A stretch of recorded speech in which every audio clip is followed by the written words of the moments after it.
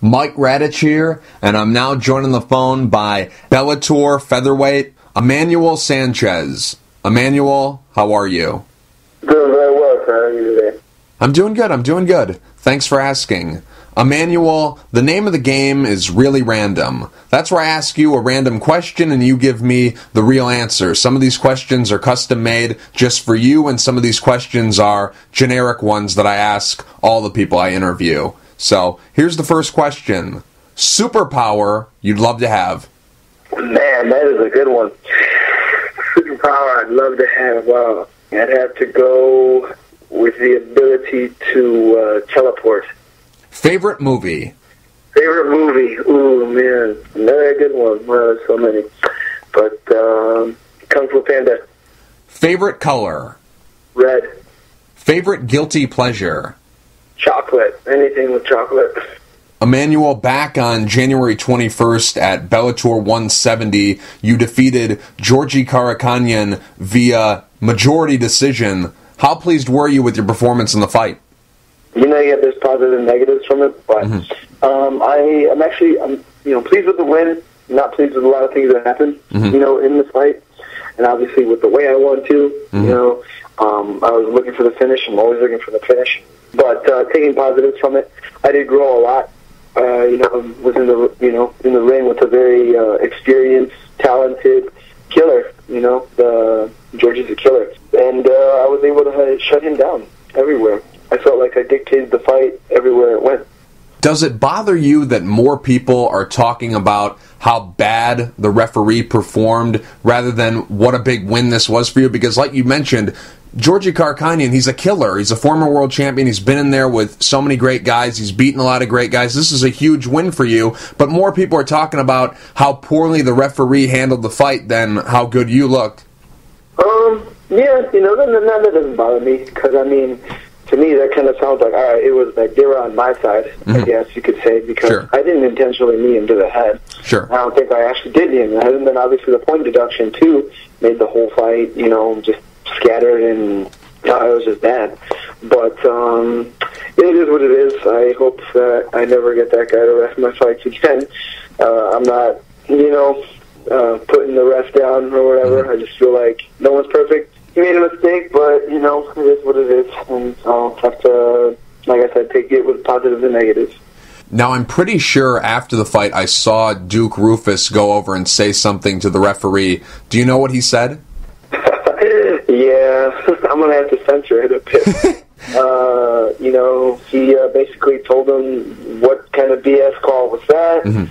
How much are you going home with tonight? Because you could have just cost my guy, you know, this X amount, you know, on another paycheck, you know. So, yeah, he wasn't very happy with that at all. But, you know, what we are happy from is that I showed a lot of improvement in my game, and it's only getting better.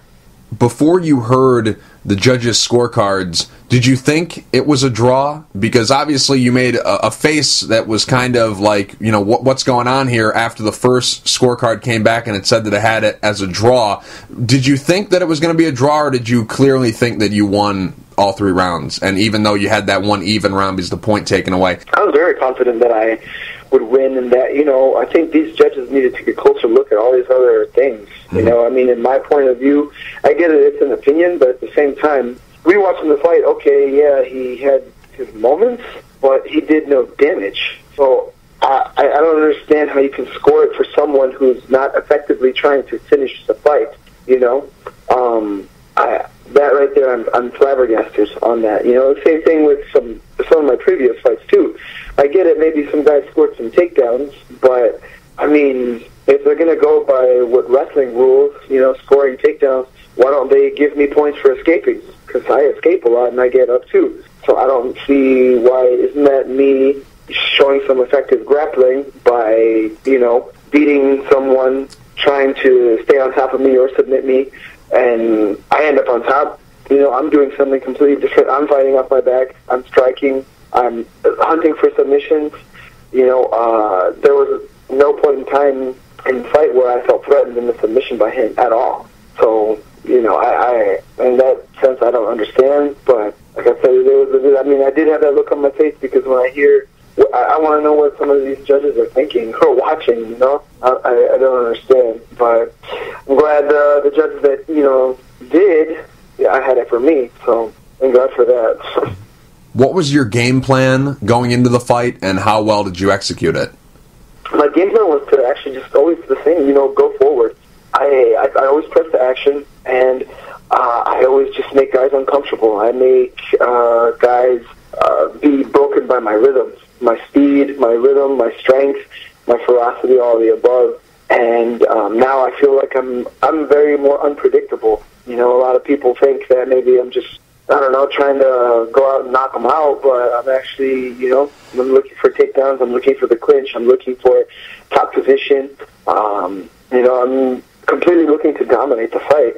So I know Georgie was great going forwards, but when he was going backwards or when he wasn't having his way, that's when I could see that that's where he didn't shine, or that's when he didn't do his greatest. So I knew I had to be first, and I had to get going right away. And yeah, I felt tremendous in doing so.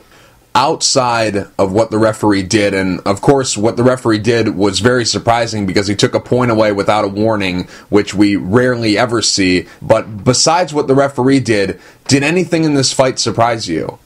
Well, aside from that, no. You know, I feel like because I was so mentally, physically, emotionally, spiritually into the fight, and just so hungry for the win. I just wanted to win so bad. It's another thing I feel like I have over a lot of guys too. I just want it more, and I believe it shows in my fight by me proving that I wanted it more, and I went out and I fought everywhere and fought tooth and nail to, like I said, go have the submission, have the TKO finish, anything. You know, that's you know, what got me the edge, and nothing really surprised me from it other than, you know, it's just another continued step up, learning, growing. You know, you watch some of my earlier fights, it was a little more gritty, and, you know, I didn't take any damage, but I did get headbutted, and my face didn't look the greatest afterwards, and I wasn't very happy about that. You know, one fight in particular, actually. But, you know, after that, and now being more, how should I say, I'm being more aggressive, but much more technical as well. I'm feeling much more and more comfortable there each time, and I'm showing something different and new each time. After the fight, you were talking with Georgie Karakhanyan. What did you say to him, and what did he say to you? Honestly, you know, I don't know what's out there in the media, but he personally, man to man, he told me, you know, he's like, you got me. He's like, I couldn't get you, and you got me. Like, you won. Like, he, you know, let me know that, you know, that I beat him, basically, that I was the better man. And I told him, I was like, you know, you're the toughest guy, you know, I faced, you know, one of I saw I've been facing these tough guys, but I knew how much of a killer, like, this man was, you know. And I just told him thank you very much, and all my respect to you. How many times have you gone back and watched the fight? Twice, because it was like bits and pieces of clips. Obviously, I was watching what I wanted to watch about myself, but then when I watched the full fight, I was like, oh, okay, now, you know, I'm my worst, biggest critic, always continuing to be like, all right, I should have done this, could have done that. So, you know, it's, again, just you win or you learn, so it's just all learning to be even better for the next time around. How did you celebrate the win? We went out for sushi afterwards. You know, LA is popular for sushi. So that was nice. It was pricey, but it was good. And you know, I don't do vacations, man. It's crazy. I've been in the gym since I got back from LA. So, you know, training, teaching. I teach kids jiu-jitsu class here and at Rufus Sport. So doing private lessons and just myself continuing to grow and be better. I just always want to get better, work on something new, learn something new, evolve, and you know, there'll be a time for a vacation someday. The first things first is to continue go on, and go.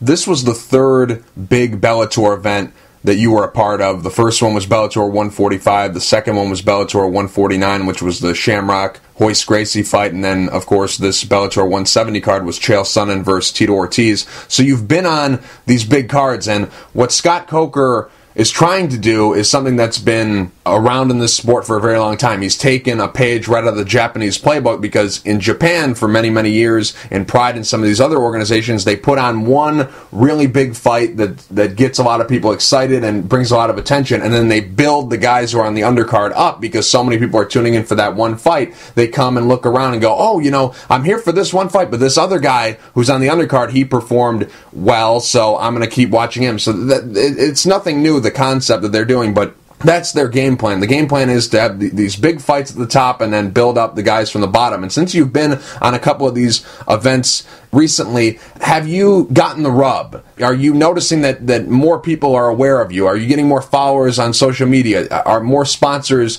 coming in? Are you getting more sponsorship dollars? Are you getting the rub from being a part of these big events? Slowly but surely, of course. I have, you just saw me wearing Vaporfly last time around, so that was good, I know bigger ones will come. I'm not one to just go out and, no offense to anyone who does do this, but, I understand that, again, I'm representing product, and I'm good, and, I want to represent a brand, a label, whoever wants to support me. But at the same time, I'm not going out looking for that, being in the league, asking for money or doing this. Thank God, the majority of my sponsors are people who, supply my training needs. So I have everything I need, I really do, for my training, clothes, gear, etc. And a mouthpiece, the most important, things, the training essentials, also for the fight as well. But I know other bigger, better things will come along too.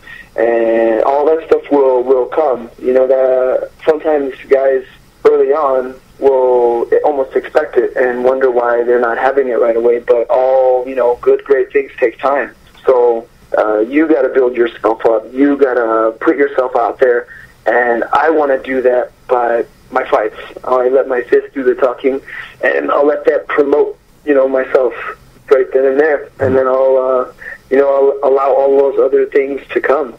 I'm absolutely fascinated by the Bellator Featherweight division, because if you look at the history of this division, it's really only been controlled by three guys. You have Pat Curran, you have Daniel Straus, and you have Pitbull. They're kind of like champion gatekeepers, because they beat up everyone else, and then when they trade the belt between the three of them, it's the craziest thing ever, because usually, we've seen dominant champions before, like GSP and Demetrius Johnson and all these guys, but they're just, holding onto the belt for a very long time. This time around, these guys are killing off all the contenders, but then when it gets to them, they're all beating each other. It's like the craziest thing ever. Same thing with 135 in Bellator, and, there's Tier 1, which is Pitbull, Straus, and Curran. And then there's Tier 2, which is where you are at with guys like Daniel Weichel and AJ McKee and some of these other guys in Bellator that are fighting to get into that title picture. I'm pretty sure Weichel is going to get the next title shot, but you get what I'm saying. There's still that separation of power. What do you need to do to get into that? Is it just you need to be more vocal? Is it you need to just put together a few more wins? Do you need a highlight reel finish? What do you have to do to get into that title picture so that you can break that cycle? I think all of the above, not only just being more vocal, asking for it, of course, but I think more than anything, top contender, top, one of these fighters, one of these guys in the top 5 even, and then a dominating finish or just complete dominating performance that you can't deny me, my the right to the title shot. Obviously, Weichel, has earned it for the sense that he's on a win streak since he lost to Pitbull, and that's the fight right now that makes sense. Daniel versus Daniel. Plus, those two have never fought each other, so it's something that they can promote and make something great out of it either way. And I like Straus, but if Daniel Weichel goes out and becomes champion, then that's perfect. I get off another win, and then boom, Weichel versus Sanchez too, because I believe, and he knows this too, that he didn't beat me. So I think that just makes my case, my shot for the title just right there, because I know I am right there. I think you could put me in that mix with those three, because I've already faced Curran on short notice. I fought the man who fought for the title in Daniel Weichel, who could be the champion right now, when he had Pitbull. And Georgie was supposed to fight for the title a few years back. So no one, I'm pretty sure no one should have forgotten about that. And, short of the champion right now currently in Pitbull, I mean, that's where I'm at right there. So I know I'm right up there at the top. In my opinion, there's only 3 fights that make sense for you at this point. A title fight between the winner of Strauss and Weichel, because I'd love to see you fight either one of those guys. I'd love to see you fight Weichel again or Strauss for the first time. I'd like to see that fight. Then AJ McKee, because you guys were supposed to fight, and then a rematch with Pat Curran, because if you look at what he's recently done, his last fight, he beat Georgi Karkanian. Your last fight, you beat Georgi Karkanian. You guys have fought before in the past, and his last loss was against Daniel Weichel, and your last loss was against Daniel Weichel. I think that fight makes a lot of sense. What do you think? What's the logical next step for you moving forward? It's funny that you mentioned all those facts right there, because, yeah, wow, I didn't even, forgotten about that. I guess I'd say it would make sense, but, I mean, I don't know how it goes. I mean, considering, he's been injured, he was out, scheduled to fight someone else as well, and, you know what I mean, his last 2 wins, or, for him at least, was me and Georgie. But obviously McKee's right there. But I know there's James Gallagher that they're bumping up now as well. But I know they're going to keep him in Ireland. And, I don't know. Because not only am I right there at the top of the heap, the way I was just, explaining this to, talking with this to some of the guys from the gym, Strauss got another title shot after already losing a title fight from beating Henry Corrales, the guy who had just made his debut, and then, boom, he won the title in St. Louis. And I've gone out and I've beat UFC veterans, guys, who didn't start in Bellator, and, the mainstays that I've fought so far have just been Georgie, Weichel, and Curran, which are top 3 guys right there, So my debut and my fight after was 2 guys, new, local, and then 2 UFC veterans, and then also the guys that I face now at the top of the heap. But I don't know. They could give me another UFC veteran. I don't know. I really I don't pick and choose opponents. I'm a company man. Whoever they put out in front of me, that's it. I just know I want to be on the biggest card, and I want to shine. Hobbies outside of fighting? Video games. Love video games. Obviously training. I don't know if you consider a hobby, just a love, a passion. Messing around, having fun, or actually working, getting better at my craft. Skateboarding and eating. Do you have any pre-fight rituals or superstitions? I'm so calm ahead of the fight that I like to read. Just read anything, obviously reading my Word of God, reading motivational, inspirational, spiritual, different books to help lift me up about life, and just watching kid movies. Kung Fu Panda 1 through 3 is my favorite. I like to just relax and think of the things that keep me happy. Do you have any post-fight rituals? Just eating good food, man. Just eating good food. I know we celebrate, we win, or however the fight goes. I know, what I mean. I'm just happy that that I got to do what I love to do, and let's go out and enjoy some good food. Obviously, we know you're a fighter. We see you fight all the time on Spike TV, but you're also a lover. You're a guy who really loves to spread peace and love throughout the world. So why do you fight? Obviously, you can be both. You can be a lover and a fighter, but what's the appeal for a guy who loves peace as much as you do? Why do you fight? Well, when I started upon graduating high school, it was just to be a world champion. Deep down inside, there's this little kid inside of me that was disappointed that he was never varsity on any sport that he'd ever played. I was never a starter. I was never a coach's favorite, and I never took first in anything that I did individually or as a team. And I can get a little in depth with this. I mean, I'm just so competitive that that's something that I want to have back, and it's something that I know I can do now. My 4th grade kickball tournament, it was the final game, and this was just between classrooms, and we lost. We lost in the final, and I remember seeing the other class holding the trophy, raising it up high, celebrating, and I just remember my stomach hurting so bad, and I cried my eyes out in the middle of the gymnasium, and I was just so sad just seeing them, and knowing that it slipped through our fingers, and they didn't even get to keep the trophy. I mean, I don't know what they do with it, but just the fact that we didn't, win, and it just hurt so bad. And yeah, I had that in wrestling a little bit in junior high. I had that in soccer. I was just always wanted to be a champion, and wasn't able to excel at the highest level, I guess, with any of those. So now that I'm at this highest level now, I just really want to achieve this goal. Wow, that's deep. Kickball.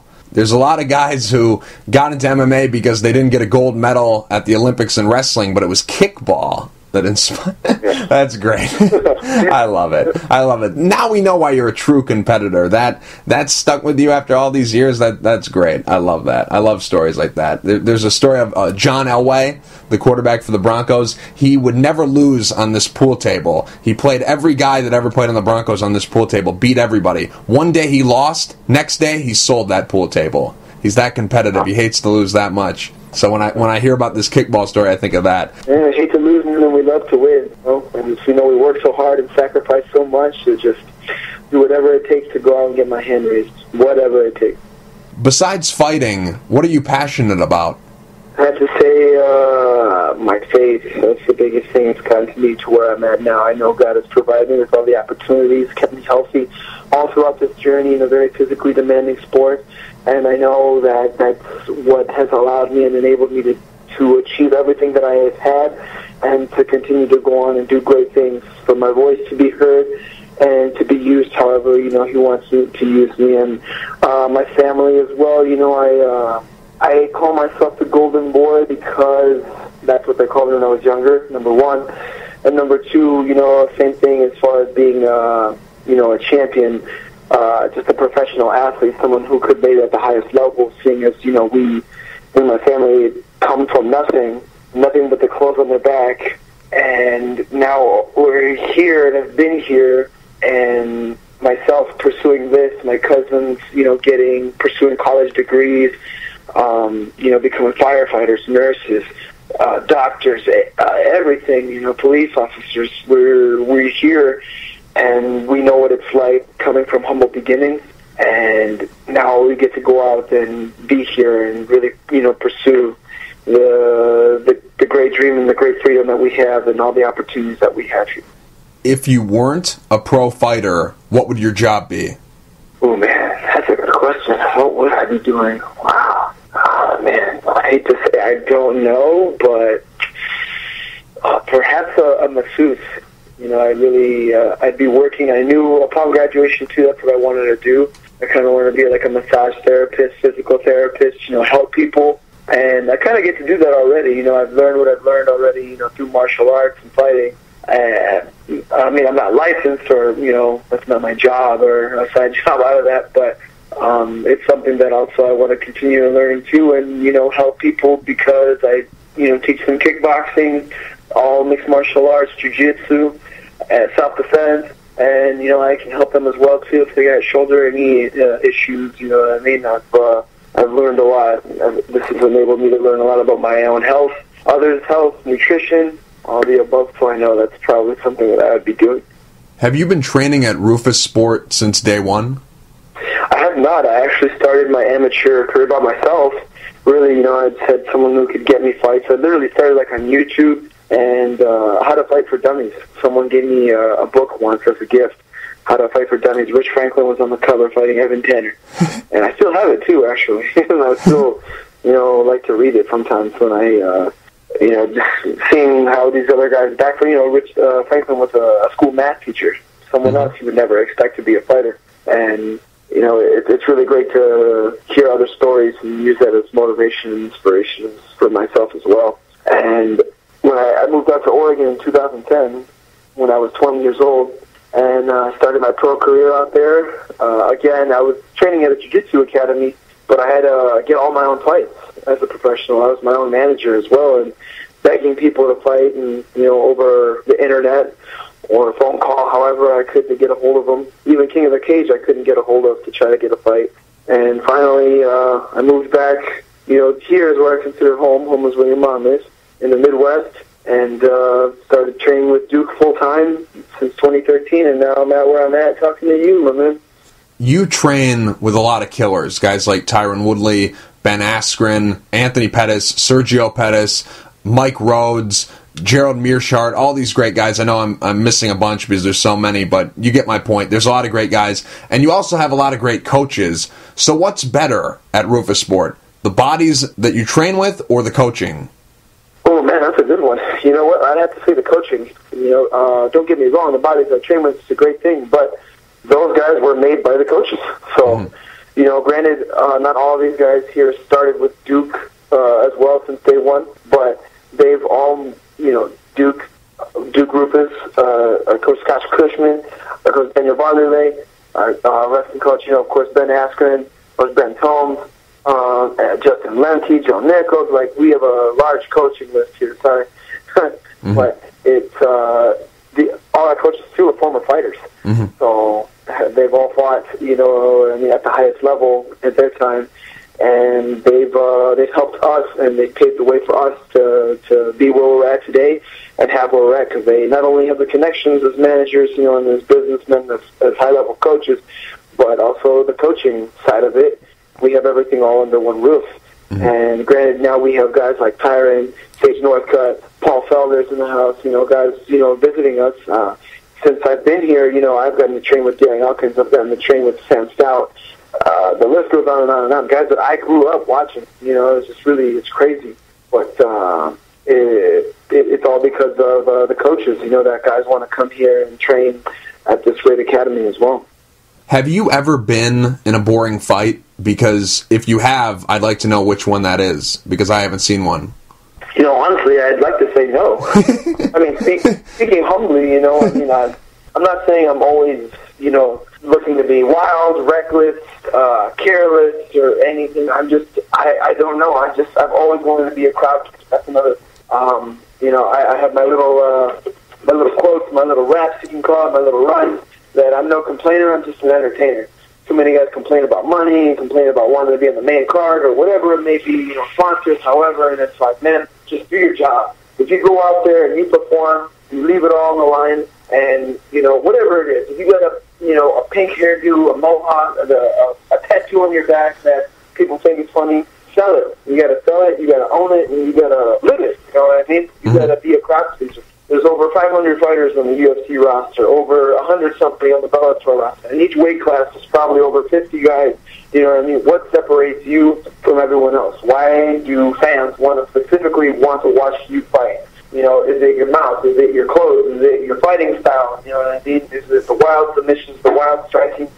Just a guaranteed crowd pleaser, whatever it may be. So I know I want to stand out from the rest of them. Don't get me wrong. I mean, I was there once where you just want to stare a guy down so bad, you want to talk trash about him so bad, to his face, on the internet, whatever. But, you know what, at the end of the day, all that matters is who wins the fight. And, wins not only wins, but of course, wins in an exciting fashion, impressively. I'll never forget when Gray Maynard got overlooked for a title shot to Frankie Edgar, when Gray Maynard had already beat Frankie, but, you hear Dana White right out of his mouth say, he's boring and Frankie's more exciting, and I want Frankie for the title as opposed to Gray. And that was pretty crazy to think, So, I'm not going to say rankings and who's most deserving. Don't get me wrong, that stuff is there, but they want people who are going to sell tickets. Can they promote you? Will you put butts in seats? Will you put eyes, on the TV? That's what I've always wanted to do. Now that I'm at the level where I'm at now, it's not only, be a winner, be a great athlete, be a great ambassador for the sport, but go out there and fight your fight and be exciting. Be the most exciting guy in the division. Be, leave something that people will never forget. Your gas tank is incredible. If you were a car, you'd get 5,000 miles to the gallon. Do you ever get tired? Honestly, no. I've never been tired after a fight. It's pretty crazy. And, you hear me in my last interview, or the commentators even say, with my coaches, they slap me around and say, have you ever been tired after a fight? And I said, no, coach, sorry. And it's like, well, then that means you need to throw more.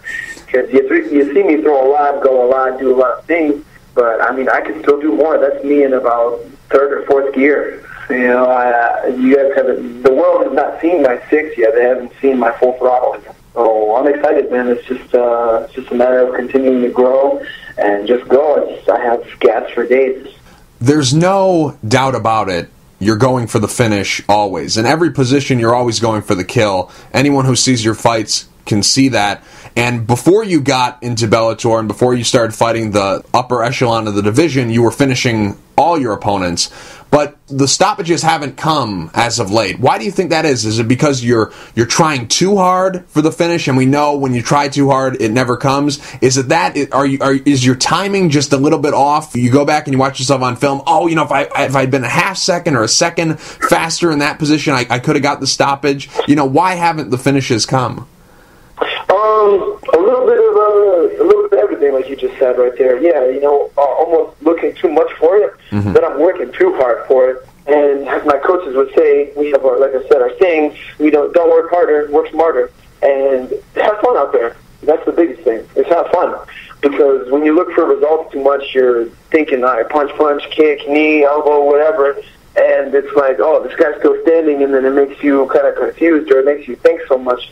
And it was crazy. The fights where I, almost listened to them prior to even getting signed, of just where I didn't watch film on my opponents, I didn't know my opponents, I didn't think, I didn't care, I just went out there and had fun. Boom, I put them away in the first round, So now I just have to kind of keep it the same. I feel putting too much pressure on myself and trying to be so much of a perfectionist, where my coaches will say, hey, don't look to be perfect, just go out there and throw, have fun. Obviously go out there and throw to land. We're not just, throwing reckless strikes or just, throwing softballs, but just going out there, putting combinations together and just going out and go forward, when I've really taken that to heart and seen, and then the fighters that I enjoy watching, like Pacquiao, Golovkin, Canelo, Cain Velasquez, Demetrius Johnson, I can see what they're talking about now. And then they have their Thai fighters that they tell us about too, Guokao, Sanshine, Yudson Clyde, Lurdzilla. I'm like, wow, this is really crazy. Like, okay, now I can see what they're talking about, and now I just need to do that with the way I train, and then, of course, fight night, do it exactly what I did in training. When you fought against Henry Corrales, obviously you didn't stop him in that fight. You won a decision over him, which was bogus. It wasn't a split decision. I thought you won all 3 rounds clearly, but for whatever reason it was a split decision. But that's neither here nor there. Obviously you didn't get the stoppage, but is it a consolation prize that you knocked out his front teeth? It was pretty crazy, man. I had no idea. Obviously, that guy, as my coach would say, excuse me, but he's got balls of steel. That guy, man, he is one tough mother, man, because I'm not saying I was throwing as hard as I could, because I really wasn't, but I was throwing a lot. And, he brought out the Mexican in me, because I'm talking like the real Mexican in me. Like, wow, we were fighting, man, blow to blow, because I was trying to be more technical, of course, but, man, every time he threw, I was just so hungry to want to hit him back even more. It was crazy, man. That was right there probably one of my toughest fights, because obviously I was headbutted, and I just remember thinking like, wow, man, this guy's still standing. And I just head kicked him, I just kneed him, I just did this. I'm just like, damn, this guy's tough. But it's just a part of learning, and you know what? It sucks. You know what I mean? I wasn't happy with my faith after that, but I was happy with the win. And you need fights like that, man, because not all of your fights are going to be, highlight reel finishes and 10-second knockouts, as much as we love it to. Sometimes you're going to have that one person who is still going to be standing there, still going to be trucking and coming forward. And when he told me at the end after the fight, he's like, "Yeah, man, great fight." He tells me right then and there, "You knocked my 2 front teeth out." And I'm like, "What?" I'm like, "No way." And then when he went to surgery after, and I went, just to a hotel, but I was like, wow. And then when I see some interviews, he took his, teeth out. Oh, damn.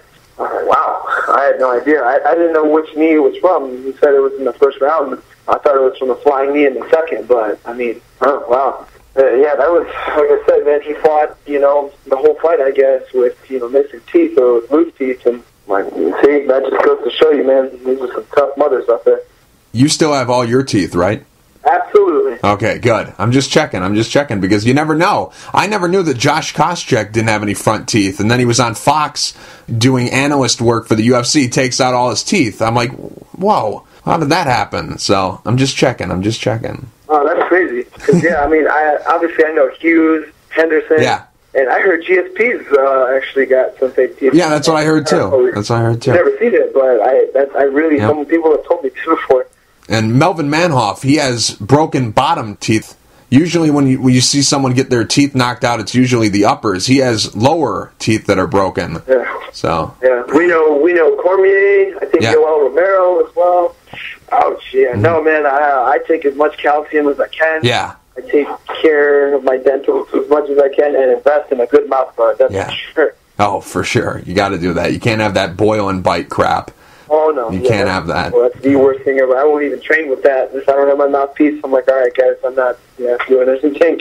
Yeah, I've had some close calls, don't get me wrong, on some things that, I mean, and this is just jiu-jitsu, not even striking or MMA. Jiu-jitsu, where I'm like, oh, man, don't tell me. It's like I got hit in the spine. I'm like, oh, thank God. But, thank God that I got all my teeth and don't need to deal with any of that. Yeah. Who gave you the nickname El Matador? That was actually from my coach, Duke Rufus, right before I was actually, I started my career at 55. Mm-hmm. And when I was going on to make my first fight at 145, we started a home pads for me, and he started to show me these new tricks. And, he said, this is how you need to fight. And, we need to start calling you the Matador. You need to be a Matador. You know what I mean? And I'm like, okay. So I'll fight like a Matador, of course. And then, I don't know, it was just one day I was going to send a tweet, and I texted him before I sent it. I was like, hey, Coach, is this my new nickname now? This is what we're going to do? And he's like, yes, this is your nickname now. This is what we're going to call you.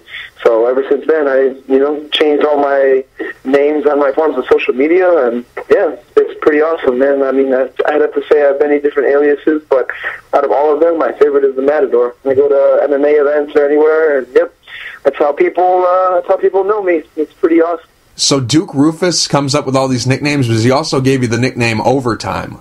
Oh, yes. He gave me that nickname, too. This guy's the best. He should be giving everybody a nickname.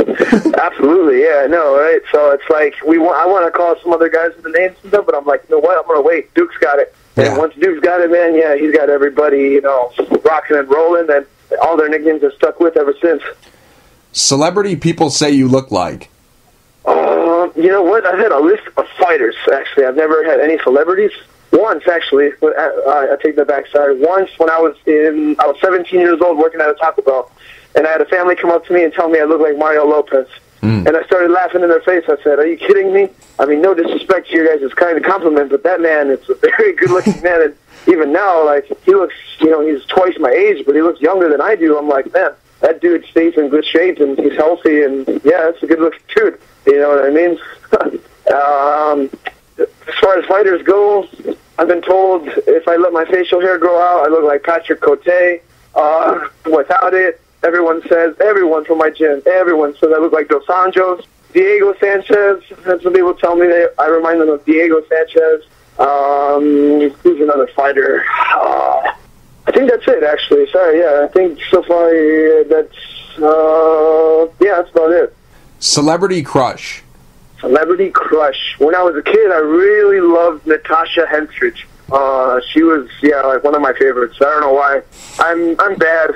Maybe I'm vain. I've always loved blonde hair and blue eyes, but that's because, like I said, I grew up with my family all Mexican. Right. I've always grown up with black hair, brown eyes, never really seeing any color in my life.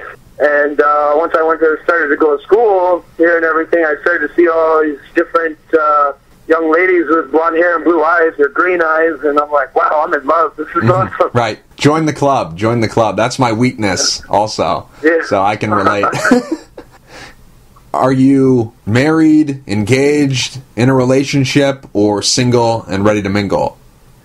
Yeah, I'm single. No one loves me. I guess I could say one of my favorite Michael Jordan quotes, being a Chicago native here, is I'm just married to the game, and the game is my wife. It requires all my responsibility and attention. It gives me that fulfillment and peace.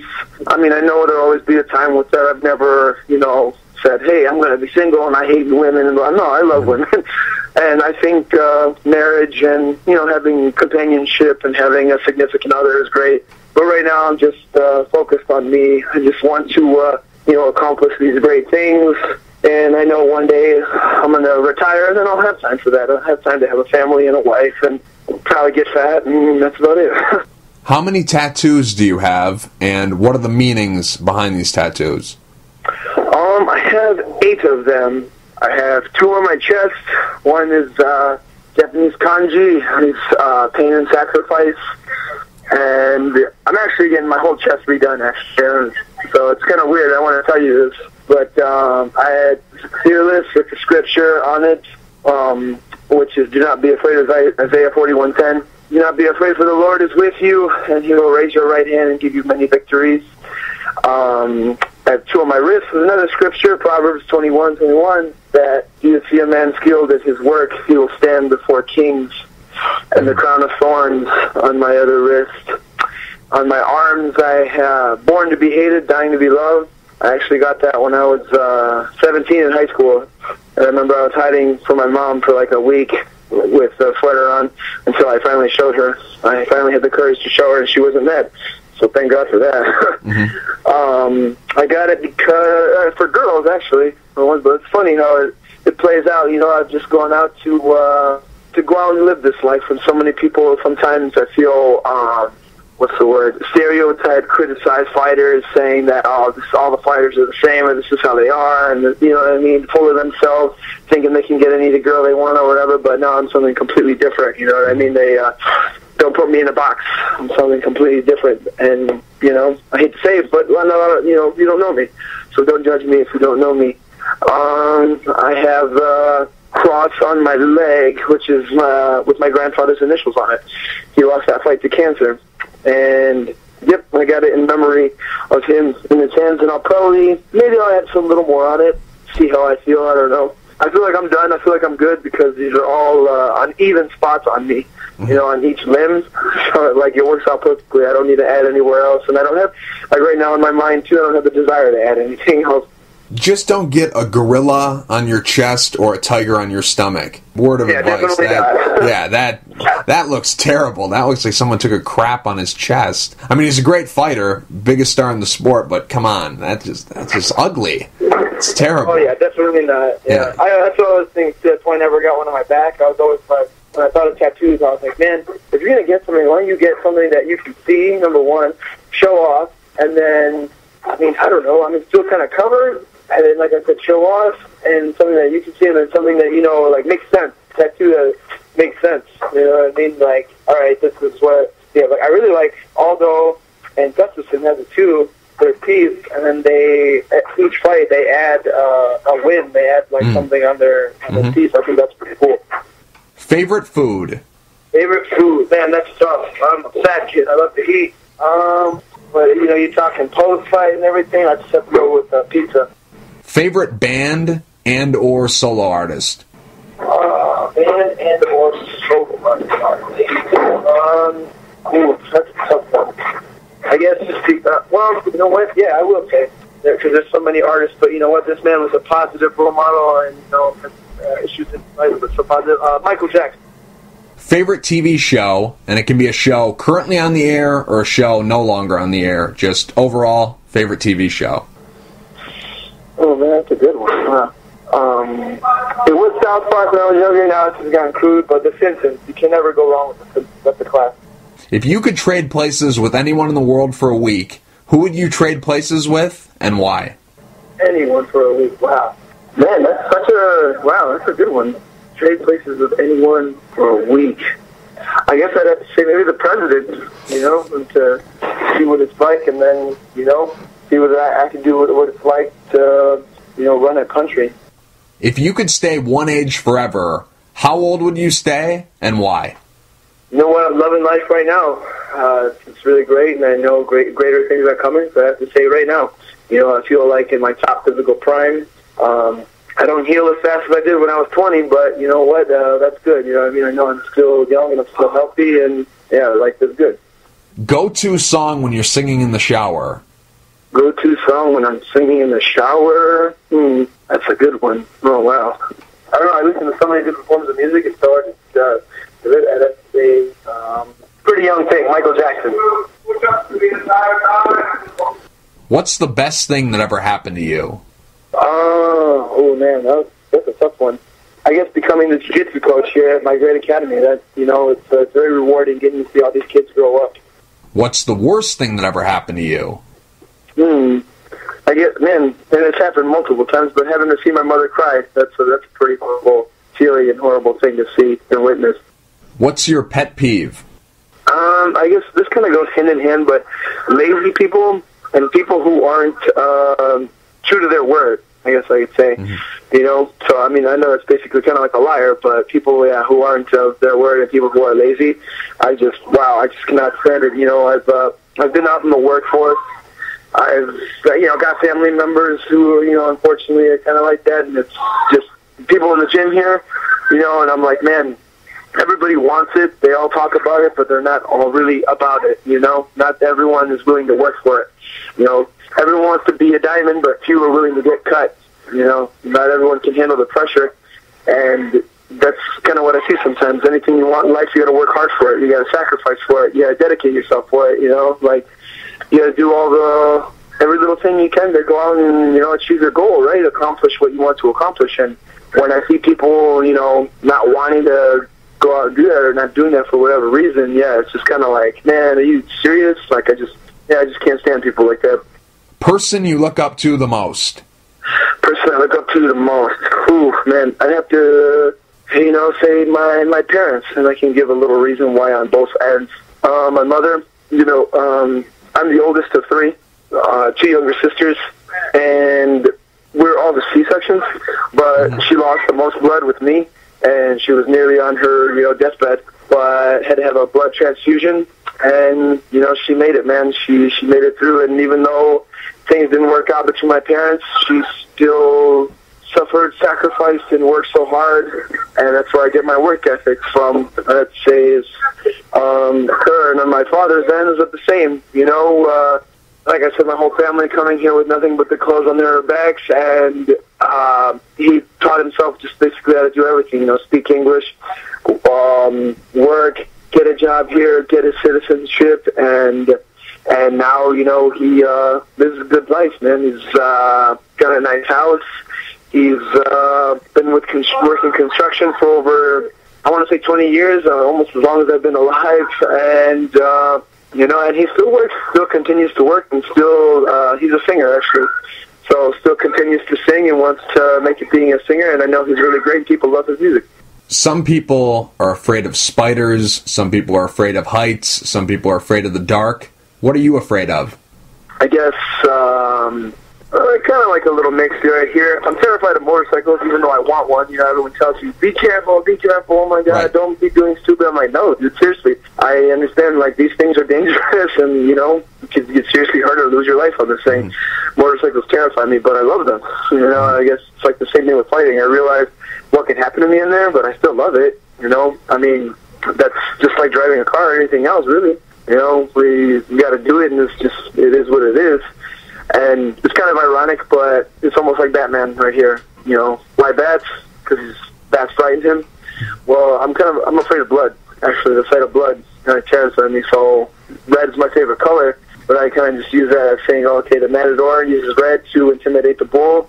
Well, I get it, but yeah, blood. And actually, I remember when I used to see blood, it kind of terrified me.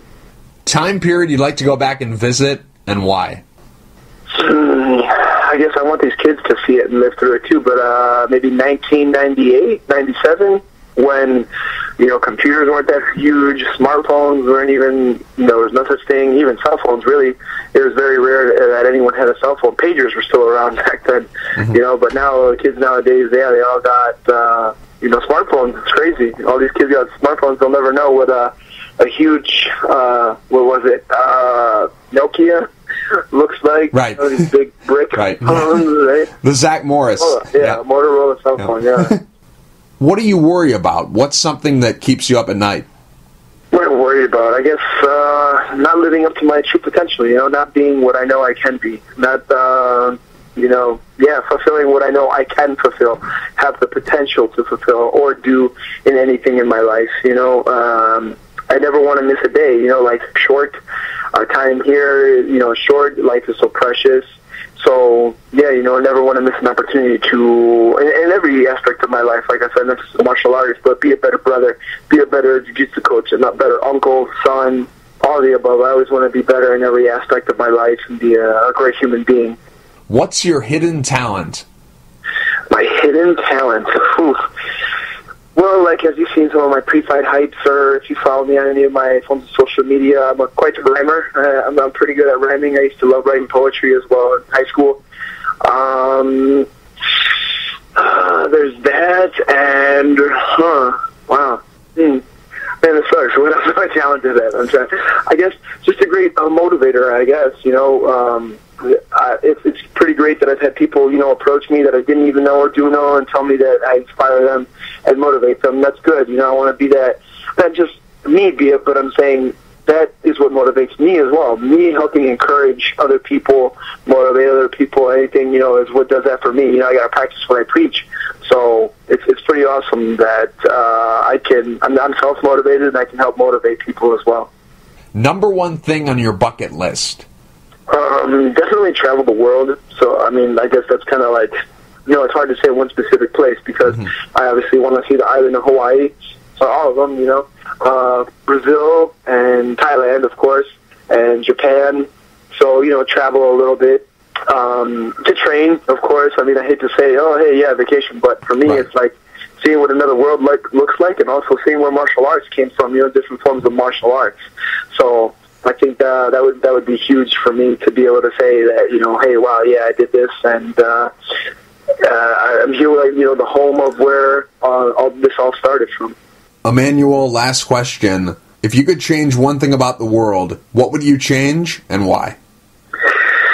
Oh, man, so much negativity. I'd have to say positivity, peace, and love. So many people, with all the things that you hear about nowadays, stuff that's happening on airplanes, stuff that's happening in the street, in the world, just in the regular news, and all over, cities all over. It's like someone said negative about this one, someone's sexual orientation, someone's faith, someone's was wearing the wrong colored shirt, and they were made fun of or they were attacked for it. It's just ridiculous, and it's sad. It's really sad that obviously it's not these. I'm not going to say a specific group of people, but it's like what is being taught in the media, in the world, by parents.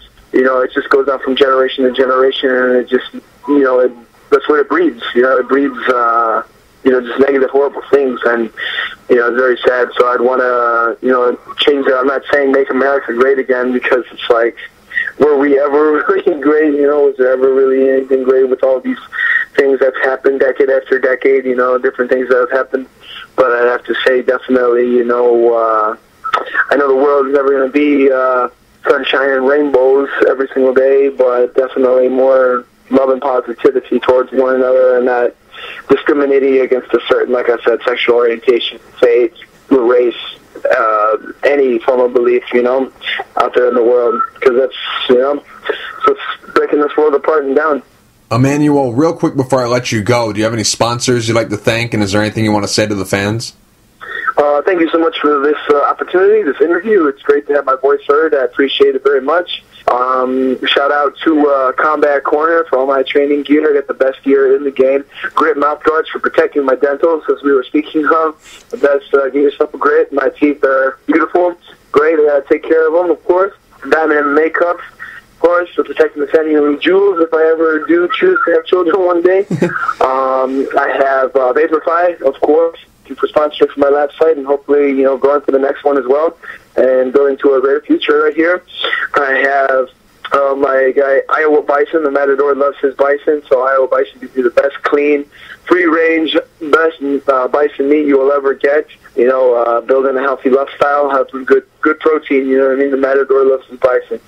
And McBride Mats, Clayton McBride and McBride Mats sponsors our gym here at Rufus Sport MMA Academy, and Rufus Sports, for not only are they always in my corner, but I wouldn't have what I had today if it wasn't for Duke. It's really great. Like I said, I started my career alone, and once I had Duke, I took off, and it's been really crazy. It's almost like this is the best thing that ever happened to me, and very happy and blessed, fortunate, grateful for what I have now. Emmanuel, thank you for taking the time to talk. I really appreciate it. Thank you, sir. Pardon me, I'm late to teach my jiu-jitsu class, so I'm going to get right here and teach these kids now.